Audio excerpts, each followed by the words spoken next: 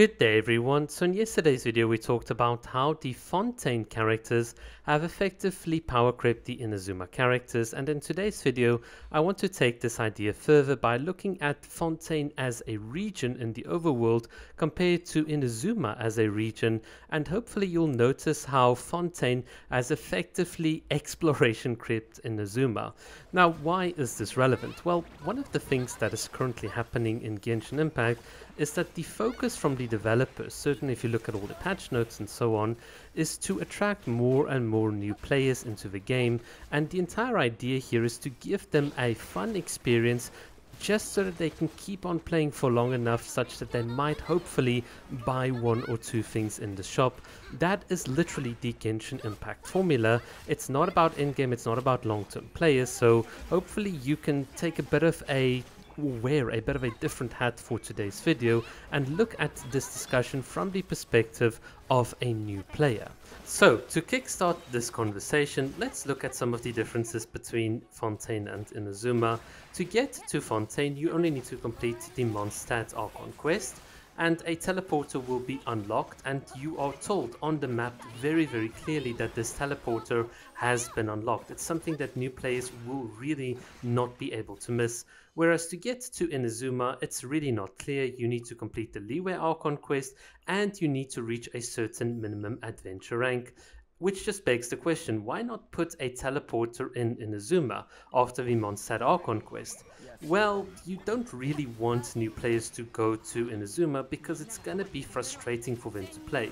You see, when I go as a new player to Fontaine and I start swimming around in this vast, waterlogged region, what I find is that I don't need to worry about my characters not being able to beat up the enemies underwater, because the combat system has been effectively reworked, where all of your character stats and levels and artifacts and progress don't matter. The only thing that matters is your world level. So even a newbie that goes into Fontaine can effectively clear about more than half the region underwater just using the tools at their disposal. Nothing of the gacha or the progress matters, whereas if you go to Inazuma, well, you need to have stronger units, because suddenly there aren't mobs of hilichurls that are going to give your Xiangling lots of energy to use Pyronado. Nope, you've got two Kairagi, they're not going to give you as much energy, they're going to auto-lock onto your character and make it really annoying.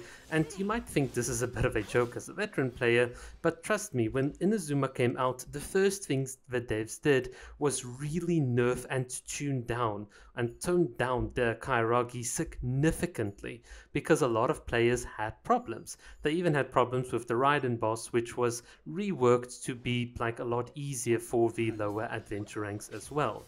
It's very obvious that if you go and you look at how noob friendly Fontaine is versus Inazuma, the differences are very clear. So when you have this big adventure world and land that a new player can explore in Fontaine that gives them lots of primo gems and chests, why would you ever send them early on into Inazuma where the exploration is going to be a lot more frustrating, especially due to the fact that you've got clumsy boat mechanics that you need to use to traverse the waters in Inazuma, and of course the waters themselves act as a natural barrier where you might not have a Mona or an Aika because you're a new player, and it's just very difficult. But in Fontaine, if you just have the free Traveler or Lynette, you can dolphin dive, you can disable any enemies, you can solve puzzles a lot more easier.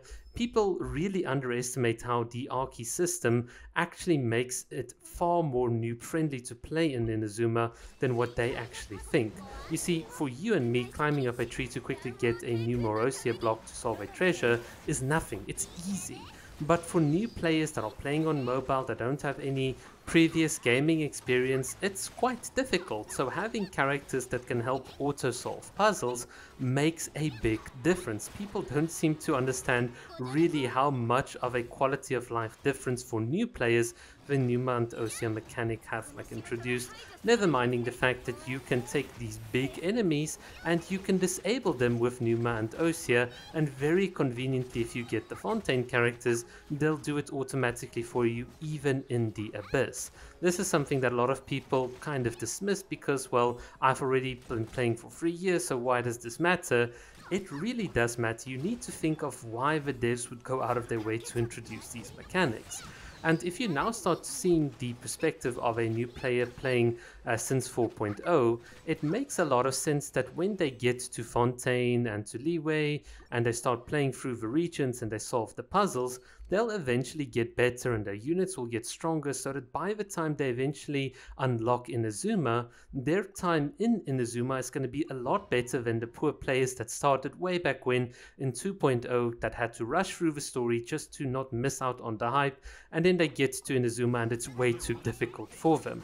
You really have to understand how a lot of the pain points in Inazuma have been optimized. Even something as simple as hunting down crystal flies in Fontaine is very easy. A lot of domains have them underwater right next to them, so as you farm for talent books and all these things, the crystal flies happen to be there. They don't fly away as easily, you can easily catch up to them, whereas in the other regions they're a lot more difficult to get, especially once again if you're a mobile player.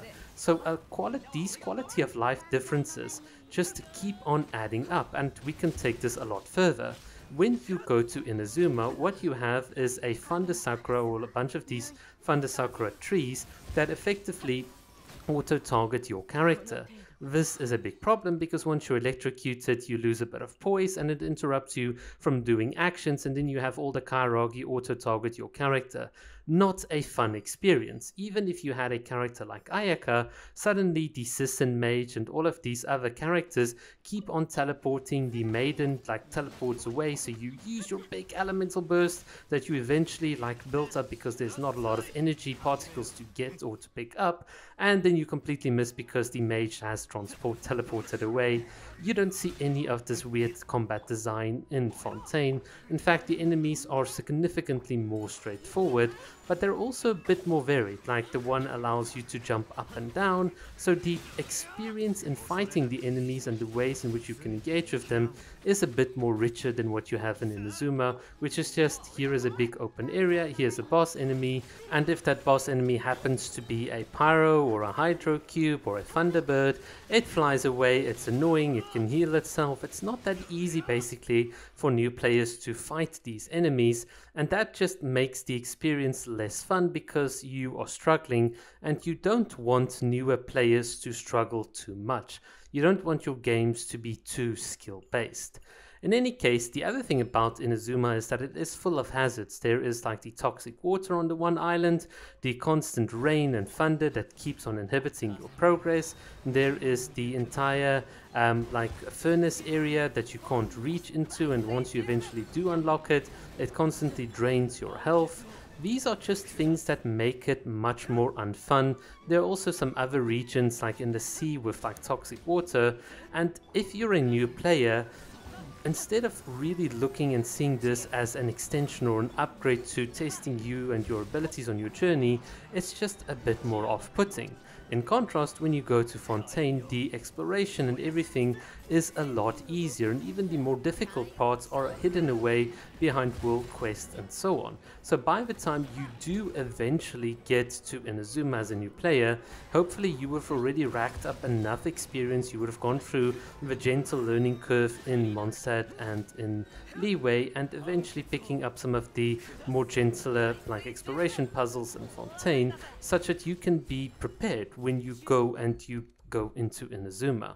So from that perspective, there are so many quality of life improvements, but none of these, if you really think about it, benefit the older players.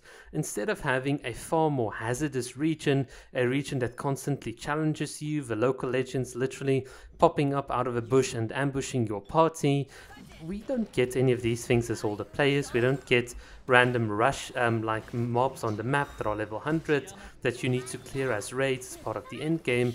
None of this really matters. The only thing that matters is optimizing these regions for new players, and it's going to be very interesting from my perspective at least to see what they're going to do with Natlan, because Natlan is supposed to be the hostile and difficult region.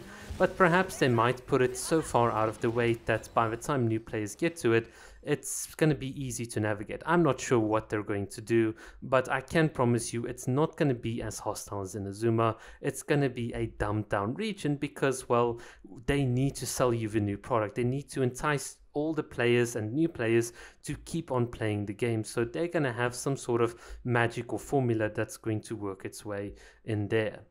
Let me know what you guys think. For me, it's very, very clear that the game has changed quite a bit. I think it's sad that the Inazuma characters in particular are neglected quite heavily. I can see some neglect also on the Sumeru characters, but it's also clear that the way the game is developing is to be more new friendly, and it's not for us as older players, and the region design is just another point to back that up. Alright, let me know what you think and have a good day. Cheers.